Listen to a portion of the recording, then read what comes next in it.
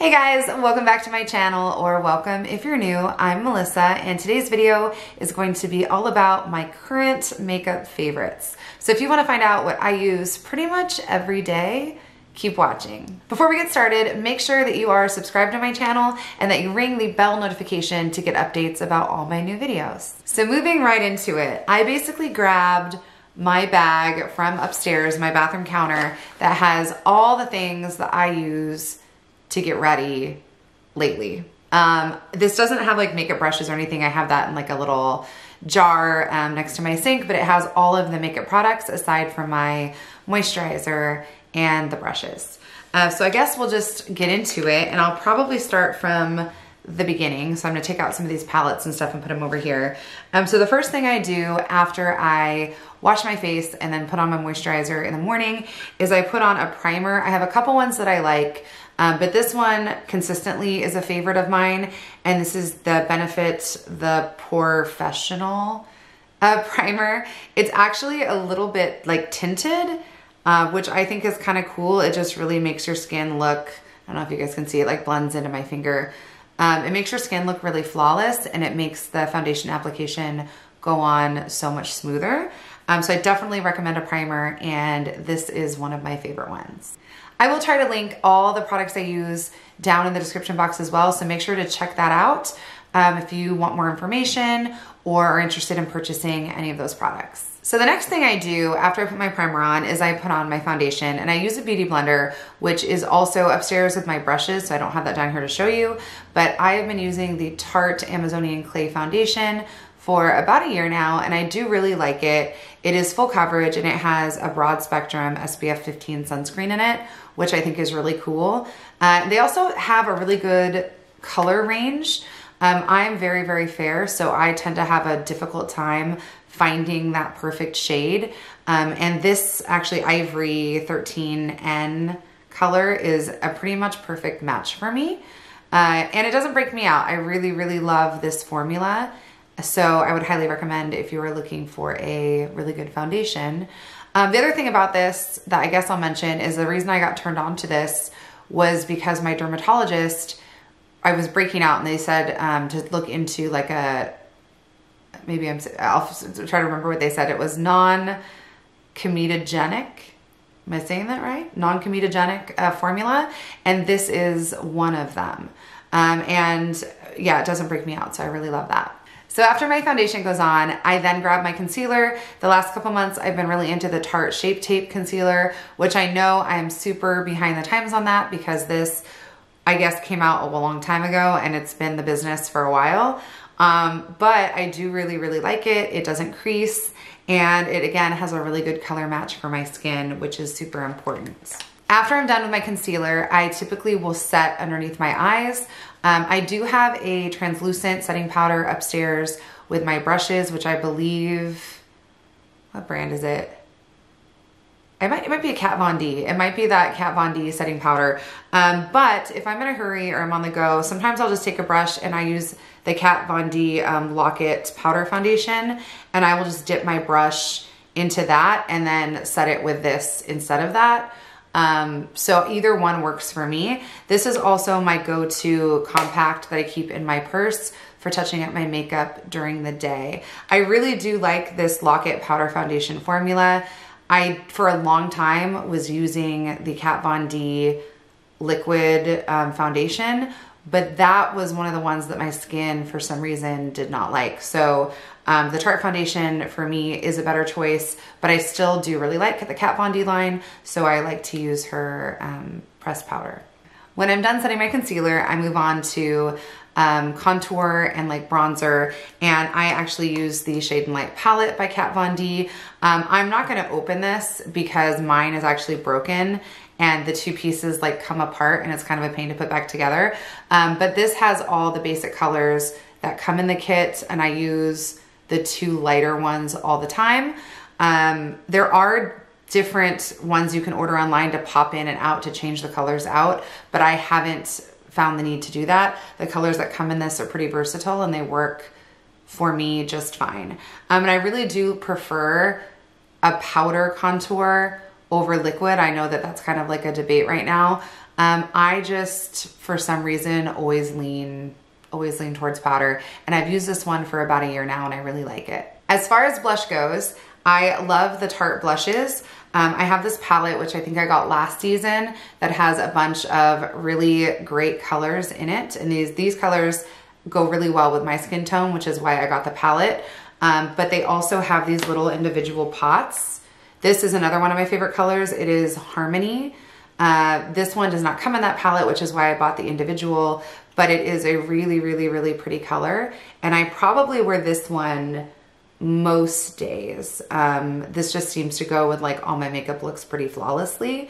And I just love the way it blends. It's just really easy to blend out. Like it doesn't get splotchy. It doesn't take forever to buff out. It just goes on really easy. And I have 5 kids, so I need like to get ready in the least amount of time possible. And so the least blending and messing around with products I can do, the better. Typically when I'm done with my blush, I will move on to my brows. I did get powder brow tattooing done on my eyebrows earlier this year. So some days I don't do anything to them. Like today, I don't think I have any brow filler on them. But if I'm getting ready to go on like a date night or, you know, it's like an event or something, I will sometimes just kind of sharpen them up, if that makes sense. And I have like the little brow brush. Actually, that is the Anastasia, the one that goes with this. This is my favorite brand of eyebrow powder. I don't like pencils. I really prefer powder. And the Anastasia brand has a bunch of different color combos. I use the soft brown powder duo, but I know that they have like a huge selection to pretty much match anybody's skin and hair color. So this has definitely been a favorite. I've been using this one for a very, very long time. And it's funny because the last one that I had, the sticker on the back had like completely like you couldn't even read it anymore. And I was making a video with Gabrielle on the vlog channel where I was talking about it and I could not remember what it was, who made it. And so I was like telling people, I was like, tell me if you know, if you recognize. And I called it like a butterfly because that's what their logo looks like to me. And then everybody corrected me in the comments and was like, that's Anastasia, idiot. It's not a butterfly. That's their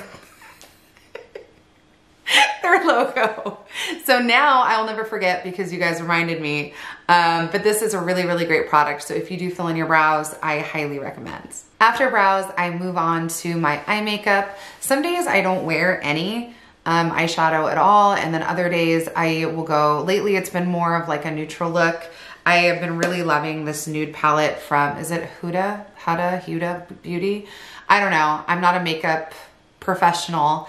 But I do really love the colors in this palette.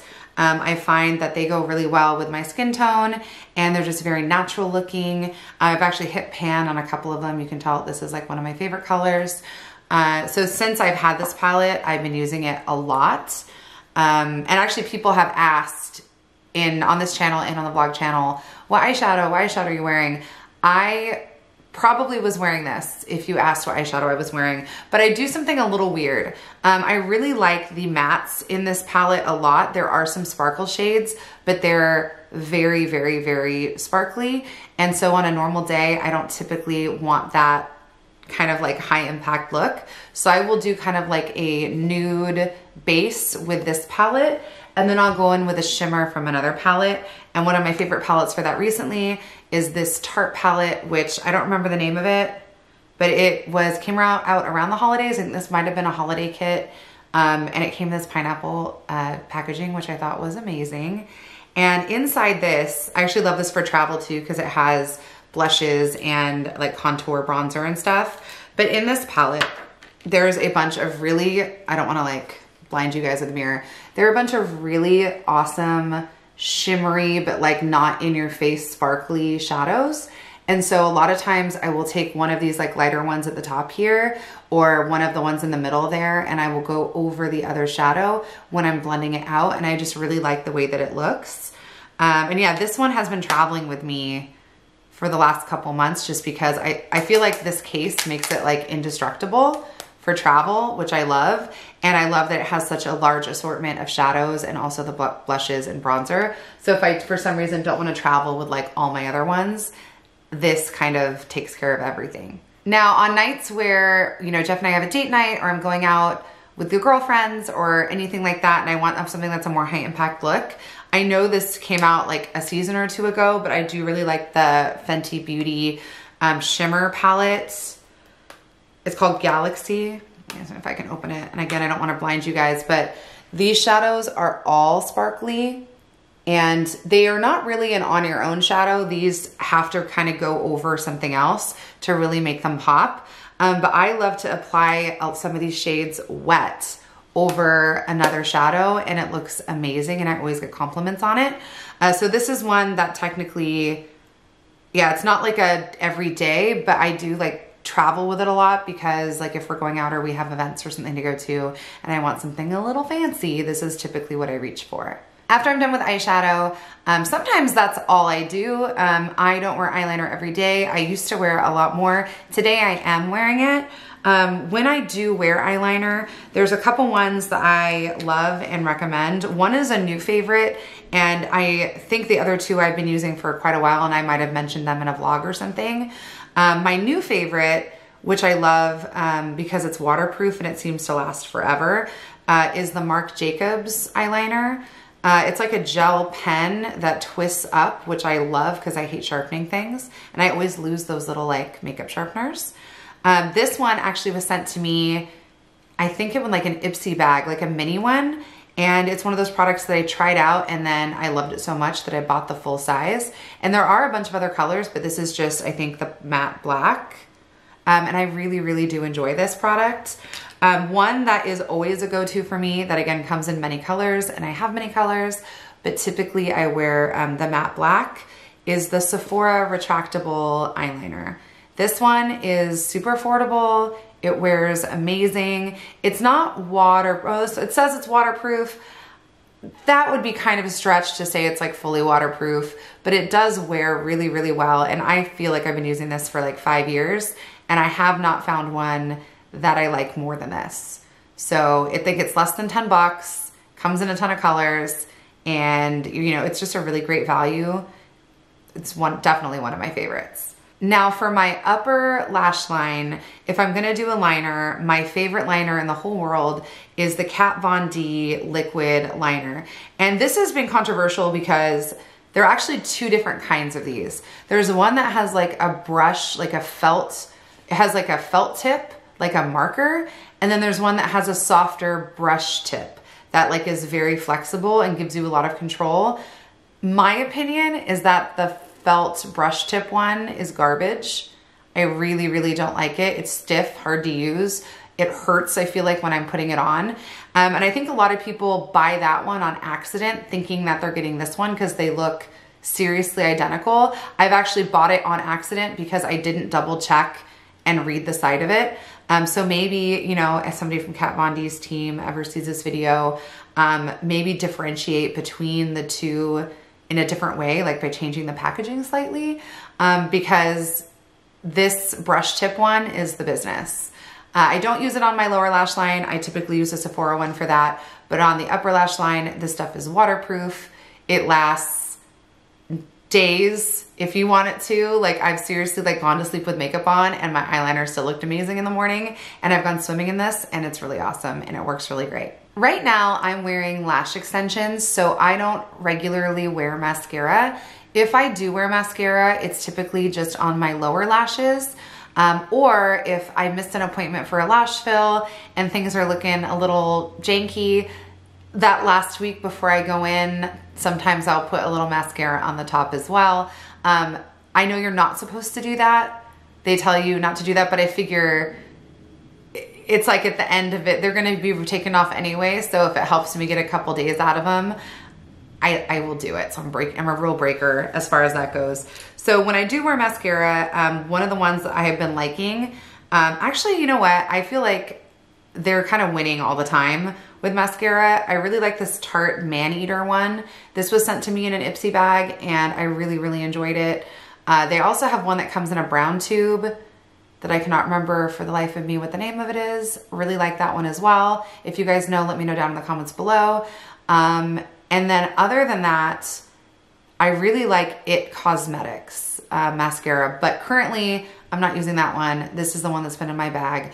But I would say that the It Cosmetics one is probably on my list of like all-time favorites as well. So I'll probably, if I can find the link, I'll leave that down in the description box too, even though I'm not showing it to you guys because I mentioned it so you guys can kind of see which one I'm talking about.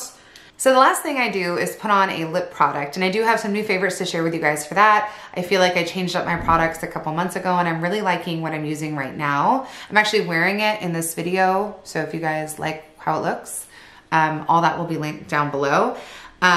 So shopping at CVS recently, and I had a coupon for an Almay product. And then also, like, if you shop at CVS, you know that they give you like those weird receipt things where it's like special deals. And one of those had an Almay like thing on it too, like a cashback thing. So I ended up getting some lipstick from them, which I'd never bought before. And it is this Go Wild one in the color Go Wild. Okay. So it's a lipstick and it looks like this, and they have other colors, but this color I really liked because I tend to wear nude lipsticks and I thought that the tone was really good for me. I'm blown away by how much I love this lipstick. Like I was really kind of like, probably not gonna like it. I'll give it to the girls, see if they like it. But I use it almost every day now, and I actually bought a backup one the last time I was at the drugstore because I liked it so much. So super affordable. I wanna say it was like, well, I got it for free basically, but I think the retail was like $6.99 or something. Definitely recommend this line. It's super moisturizing and the colors are so pretty. I kind of want to go back and get some of the other colors now too. Another product that I'll wear, which this is the one I'm wearing today actually, is the Tarteist lip paint. And this is in the color Birthday Suit. This is a product that I think was in my Sephora birthday gift one year, like last year, and it was a little tube, and I used all of it and then threw it out and forgot about it. And then the last time I went shopping at Sephora with Gabby, I was looking at all the different lipsticks, liquid lipsticks and stuff, and I saw this color and I was like, oh, I love that one. So I got the full size tube and it is definitely amazing. It lasts like all day, and I don't know, it's just phenomenal. If you haven't tried it, you should definitely try it. And then typically when I do that, because I don't really like a matte lip, I go over with a gloss, and my favorite gloss for the last like 2 years is Buxom. This color is White Russian, probably one of my all-time favorites. There is another color that I like too, and I can't remember the name of it, but if I can, I will leave it linked in the description box as well. But I really love this to go over and soften some of the other darker lipsticks. And it's also minty and it's kind of like a lip plumper, so I don't know, it just feels really nice. All right guys, thank you so much for watching me chat all about my favorite cosmetics products. If you have any ideas for future videos you want to see me make, beauty related or otherwise, make sure to leave them down in the comments below, and I'll see you next time.